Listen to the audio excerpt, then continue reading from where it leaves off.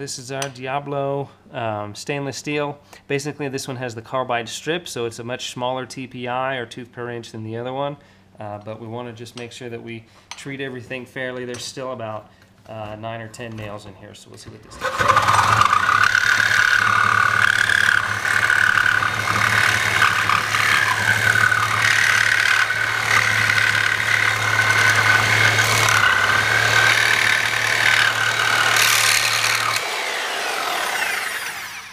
So it's definitely going to cut it. I don't see any teeth broken.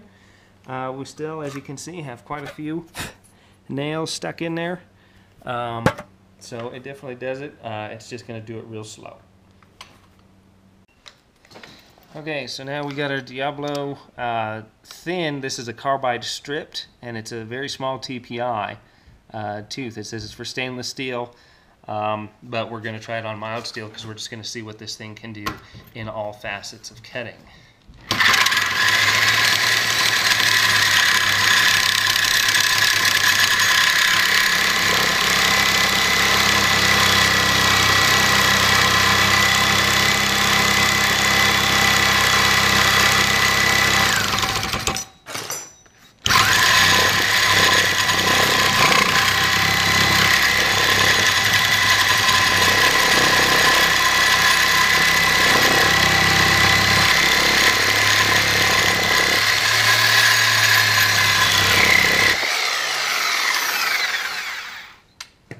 Okay, so that seemed to cut okay.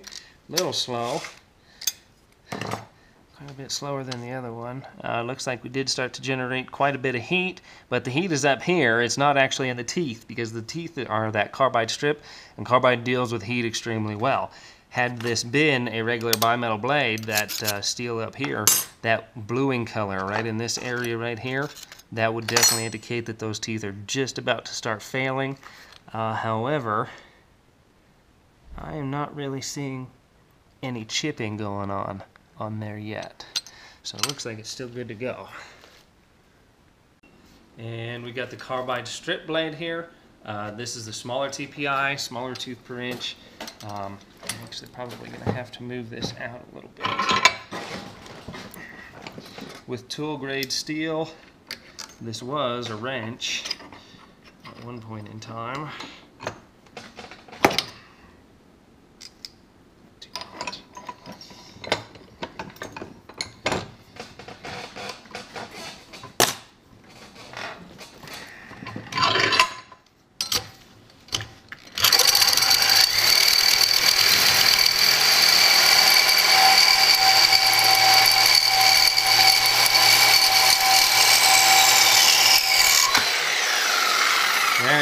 Very nice cutting.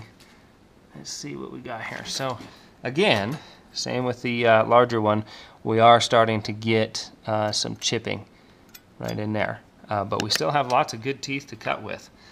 And it's a very hard carbide, so I think it's still going to continue to cut for a while as we go through the testing here. Alright, so this was the carbide strip from Diablo, and this is what it says it's designed to do. It's designed to cut stainless steel. So let's, got our Maxim knife, pull that out a little bit so we can get a little better cut on it. Right here.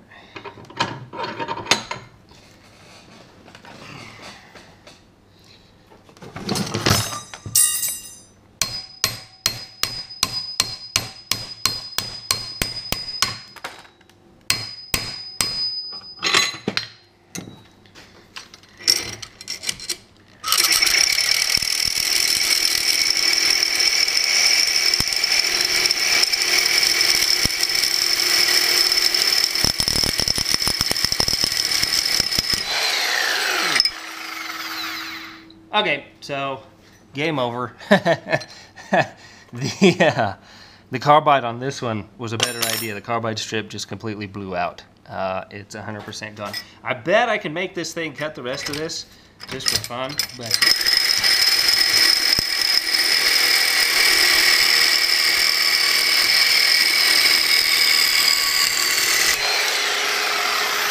basically I was able to do that by using the outer teeth out here.